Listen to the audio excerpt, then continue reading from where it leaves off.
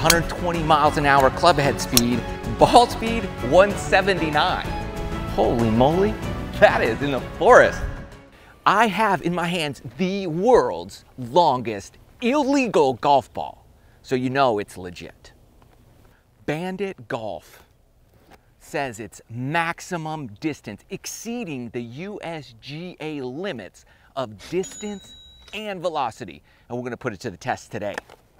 So they claim to have a unique, special, revolutionary dimple pattern design, and to be honest, it looks similar to many other dimple design patterns that I've seen in the past. The problem I have with balls that make this claim is that they are rock hard. It does feel rock hard. So let's first take it on the putting green. So hitting some putts with the Bandit golf balls, I immediately thought we were gonna have a rock hard feel. And I'll be honest with you, it did not feel rock hard at all. It felt actually rather soft, more like a chrome soft golf ball. So it had a much more softer feel than I had thought it would have. So wow, that putting was a shocker to me. It felt actually pretty good putting. I liked it. Now, here's what we're gonna do. We're gonna chip, because to get a little faster swing speed, we can feel the rock hardness and how the ball reacts on the short game. Then we're gonna take it and we're gonna hit drivers and see how far, using TrackMan technology, this goes, even compared to the Pro V1X golf ball. And something special at the end, I'm gonna have a Rory McIlroy swing speed person hit some of these so we can get the full distance out of what they call maximum distance. We're talking 125 mile an hour club head swing speed is gonna whack this thing and send it off. See how far we can really get with this bad boy. See what it does on the short game.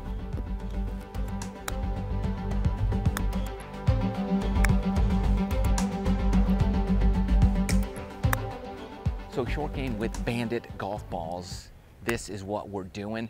We're hitting little chip shots with Bandit. Then with my Pro V1X side by side, I want to see what type of feel difference there is between the two of them. Then I go a little bit higher shot. Can I get it high? How much spin can I get on it? How much grab does it have when it hits the green? Also, I want to know, how does the ball react after its initial bounce? Does it skip forward? Does it have a little backspin still? What is the difference? So after all the short game stuff, Bandit actually performed pretty well. It doesn't have a lot of bite to it, but it has a little check and then a roll. So that's not bad. And I can't really tell a huge difference in feel between Bandit and Pro V1X in terms of club face, off the club face. However, there is a definite difference between how it hits and grabs versus Pro V1X. This has a lot more initial stopping power than Bandit. So that's how it performs right around the green. Let's be honest, the real reason we're here is because we want to know if this is truly the world's longest golf ball. And hey, who's gonna know if it's illegal anyways? As long as you're not in a tournament, you're just having fun, I'd say go for it. If it's long, if it counts. And so far it's good around the greens, so it's not bad around the greens. And we're gonna put it to the test. I'm gonna hit some range balls, just kind of get a baseline. We're gonna hit Bandit. We're gonna compare it to Pro V1X and see if it's truly getting illegal distance and velocity.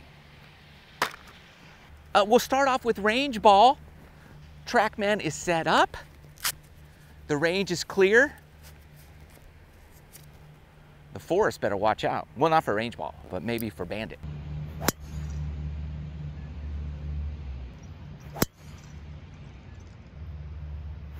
(102.3 miles an hour club head speed. Ball speed was 155, and my carry was pretty weak. Last one was 247. Hit it pretty good too. So now let's get the first round with Pro V1X. MrShortGame, I'm gonna sacrifice these to the range guy.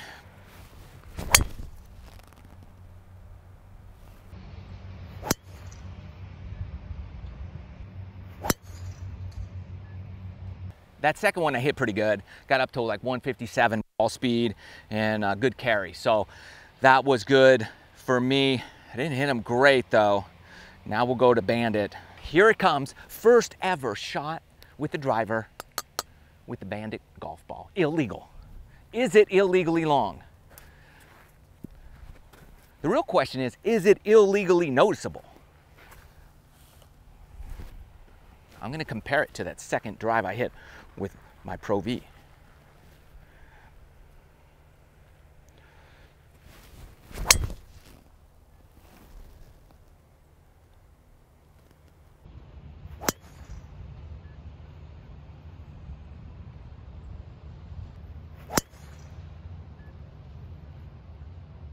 Okay, before I give you my results, I'm going 3 more Pro V1X.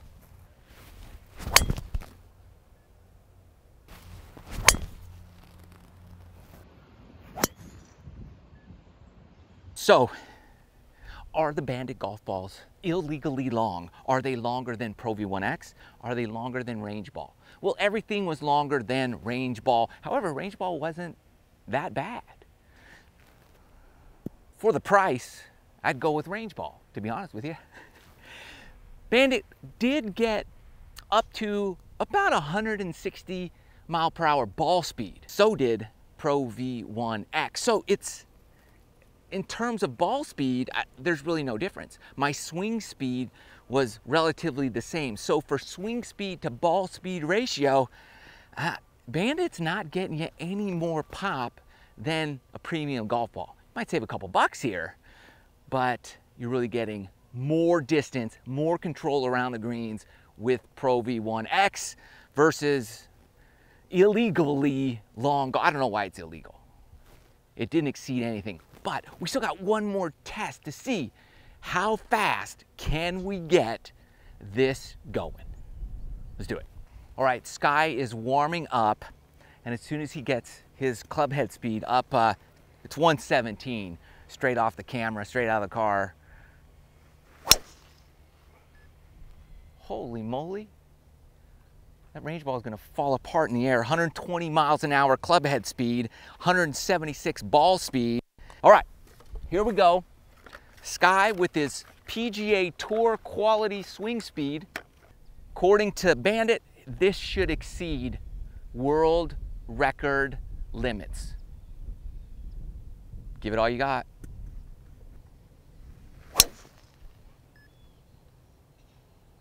Holy cow. 120 mile an hour club speed, ball speed 179. Whew. That thing is traveling. Okay, 119 club head speed. You slow down a mile. Whoo! See you later, baby. That is in the forest.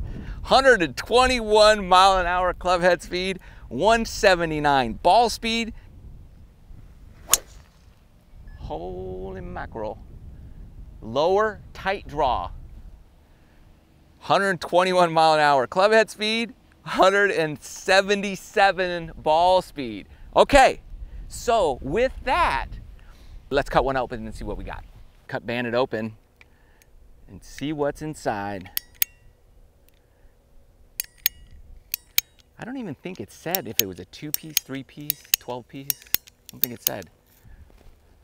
Well, look at this. It is a thick core and cover, 2-piece ball. That's it. That's why I would assume you're getting a decent amount of feel putting and chipping, because of the thick sirloin cover, and why you're getting maximum illegal distance with that solid thick core. Why is it illegal? I have absolutely no clue. Actually, I do have a clue. Personally, I think it is a marketing ploy to get people to buy it because they say it's illegal. Makes it a little more attractive sometimes. I don't think it's really illegal. They probably did that on purpose to get people to buy it. Hope you liked the video. Love you guys. See you next time.